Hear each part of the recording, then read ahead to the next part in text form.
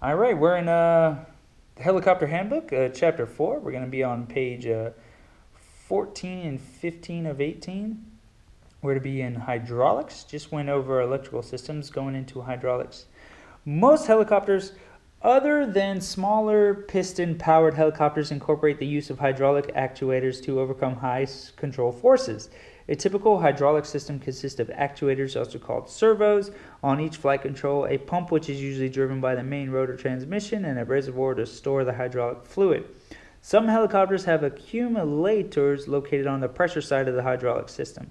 This allows for continuous fluid pressure into the system.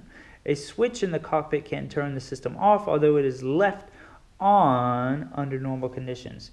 When the pilot places the hydraulic switch circuit breaker into the on position, the electrical power is being removed from the solenoid valve, allowing hydraulic fluid to enter the system.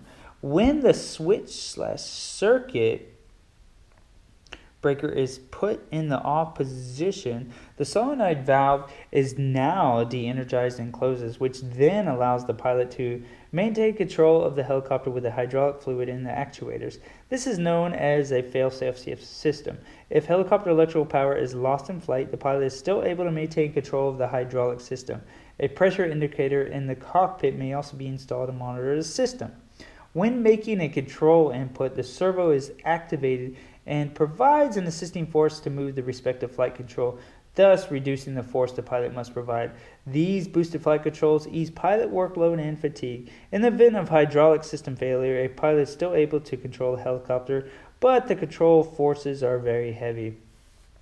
And those helicopters in which the control forces are so heavy that they cannot be moved without hydraulic assistance, 2 or more independent hydraulic systems may be installed. Some helicopters use hydraulic accumulators to store pressure, which can be used for a short period of time in emergency and the hydraulic pump fails.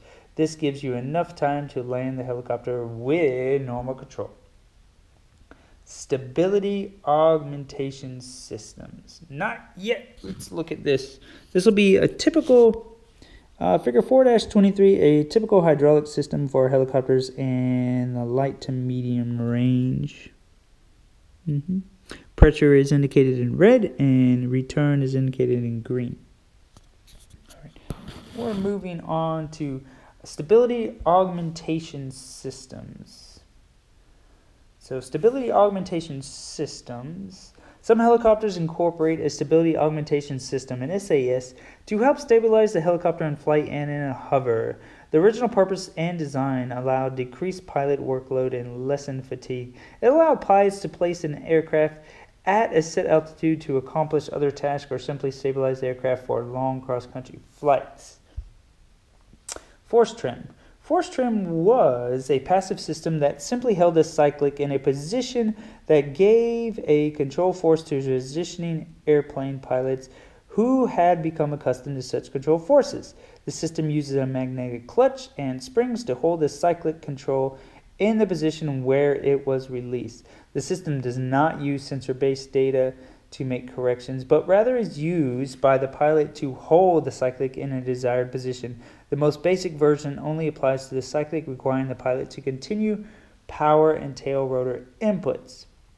With the force trim or in use, the pilot can override the system by disengaging the system through the use of a force system by use of a force trim release button, or with greater resistance can physically manipulate the control. Some recent basic systems are referred to as attitude retention systems. So an active augmentation system. Actual system use electrical actuators that provide input to the hydraulic servos. These servos receive control commands from a computer that senses external environmental inputs such as wind and turbulence. SAS complexity varies by manufacturers, but can be as sophisticated as providing 3-axis stability. That is, computer-based inputs that adjust attitude, power, and aircraft trim for the more stabilized flight. Once engaged by the pilot, these systems use a multitude of sensors, from stabilized gyros to electrical mechanical actuators, that provide instantaneous inputs to all flight controls without pilot assistance. As with other SAS, it may be overridden or disconnected by the pilot at any time. Helicopters with complex automatic flight control systems, AFCS, and autopilots normally have a trim switch referred to as a beeper trim or a coolie hat. This switch is used when minor changes to the trim setting are desired. Stability augmentation systems reduce pilot workload by improving basic aircraft control harmony and decreasing disturbances.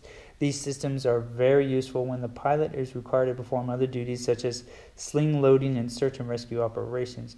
Other inputs such as heading, speed, altitude, and navigation informations may be supplied to the computer to form complete autopilot systems.